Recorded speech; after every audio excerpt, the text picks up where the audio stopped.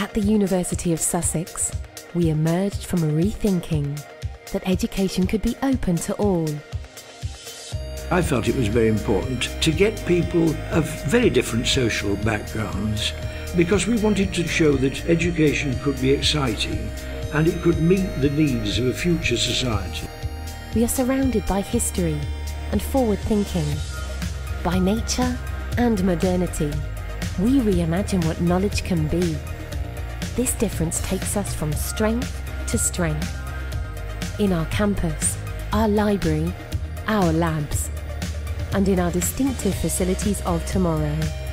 We don't just welcome difference, we celebrate it.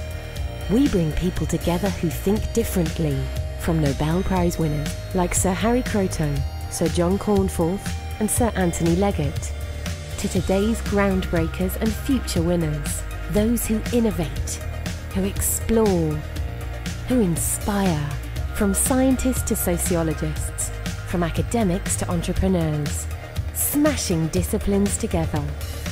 Research that tackles the great questions of our age.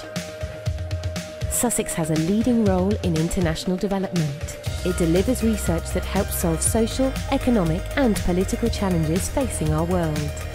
But we don't just aim to understand the world, we aim to change it. Our research focuses on other complex challenges, like sustainability. Our work shapes policy in government, industry and NGOs. Our research delivers powerful and meaningful results. In areas like cell biology, our state-of-the-art research centres provide a dynamic environment for exploring the responses of cells to genome damage. And through that research, we are exploring pioneering treatments in cancer and Alzheimer's.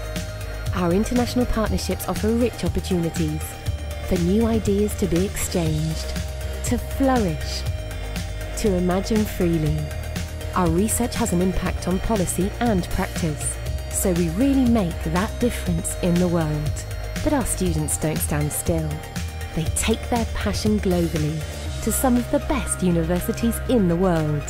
At Sussex, we are authentic.